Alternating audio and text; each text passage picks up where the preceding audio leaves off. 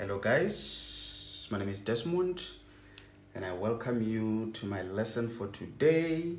Ladies and gentlemen, please make sure that you've got something to write because I've got a lot of information that I need to share with you guys. So remember guys, in case if you want to ask any additional questions, or otherwise you might be having suggestions or in need of study material or otherwise the material that I use to prepare for my notes, you can just drop me a WhatsApp on this number. I suppose you're watching this video from my website, which is that one over there. Ladies and gentlemen, a day without learning something new, it's a day wasted.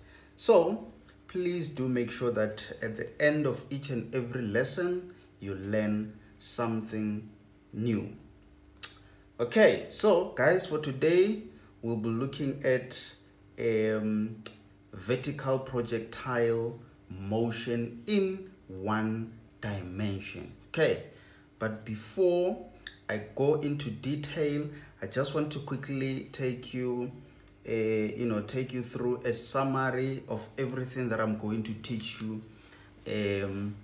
in this lesson. Not necessarily in this lesson, but under this chapter of vertical projectile motion. So I might be doing some videos under these topics. So this is what I want us to discuss, not necessarily in one lesson, but I might do multiple lessons. And on this lesson, I want us to discuss vertical projectile motion. So let me just write it down. I hope vertical projectile motion in one dimension. Okay, and again, ladies and gentlemen, we might need to define the concepts of vertical projectile motion. So I might do a separate video for this.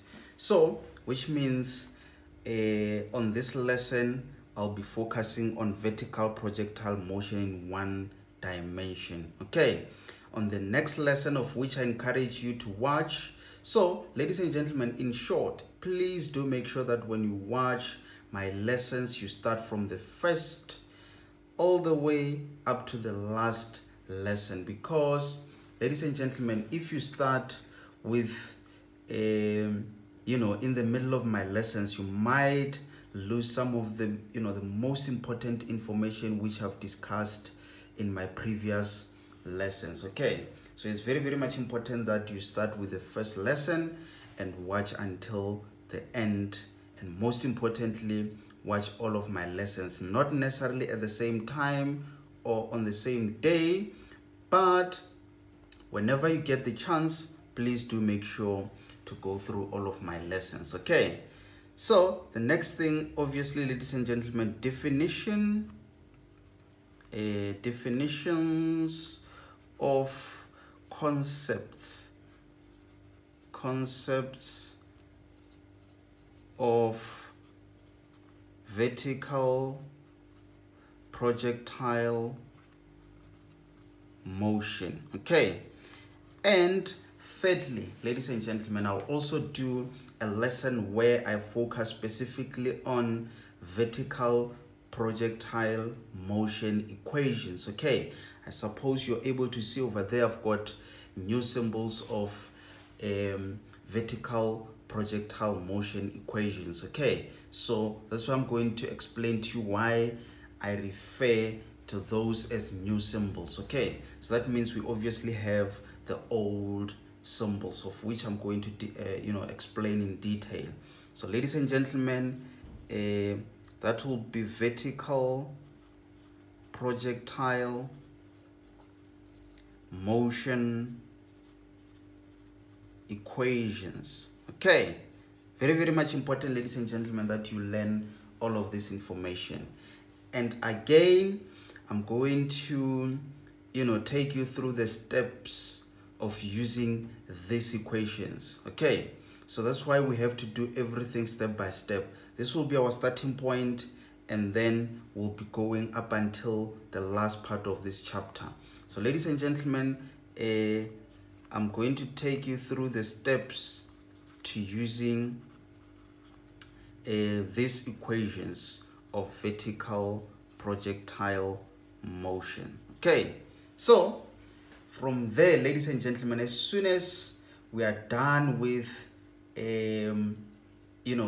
explaining these equations and taking you through the steps of using these equations, we're obviously going to do the interpretation of the graphs. If you're in grade 12, at this point, I assume you are aware that we've got some graphs which represents different problems that we'll be solving. But for now, let's just say we'll be looking at interpretation of the graphs. Very, very much important, ladies and gentlemen. Interpretation of the graphs. Guys, never mind my handwriting. I assume you can clearly hear me as I speak. So in case if you've got something to write as I speak, you can just quickly write down. But most importantly, invest much of your concentration in listening to what I'm saying.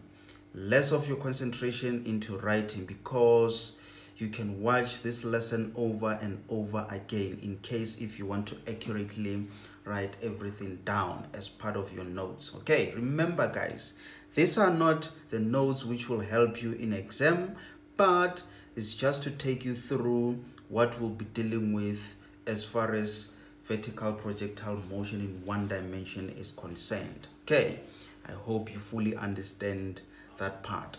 So ladies and gentlemen, as soon as we are done with the interpretation of the graphs, we'll be doing some practice questions. Okay, so that means from the notes that I've prepared, I should be having some problems that we are going to solve. That's why I'll be teaching you on how to interpret the given scenario. The given, it could be diagrams, and again, taking you through the process of solving those problems. Okay, so ladies and gentlemen, that means we'll be, doing some practice questions. You can just note it down. And then lastly, ladies and gentlemen, as soon as we are done with some practice questions, I would like us to go through some exams related questions. Okay, so normally I do a special lesson where I focus on solving exam papers. Okay, so it might not be in this folder, but I'm sure if you go through my website, there's somewhere where you can either catch up or watch my live lessons. So I've already done some lessons previously. I've done them last year when I was preparing matriculants for their final exams. So as soon as we are done with the whole of this, we can then catch up and see if we can be able to understand when I solve those exam questions. So lastly, ladies and gentlemen, what we're going to do is to solve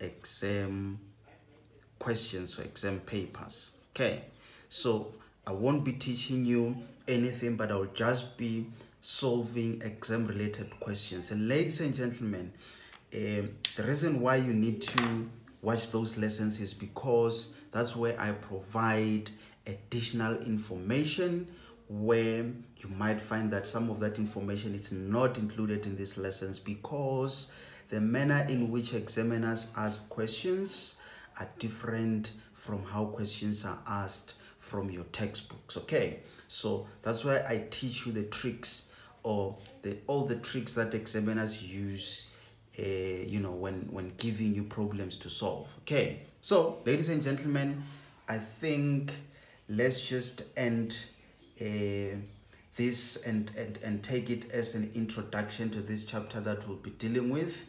As soon as I'm done, I'm just quickly going to start with a new lesson where I'll be focusing on vertical projectile motion in one dimension. Okay, very, very much important, ladies and gentlemen, that straight away, as soon as you're done watching this summary or introduction, you then start watching the next lesson. Okay, so guys, I'll see you soon.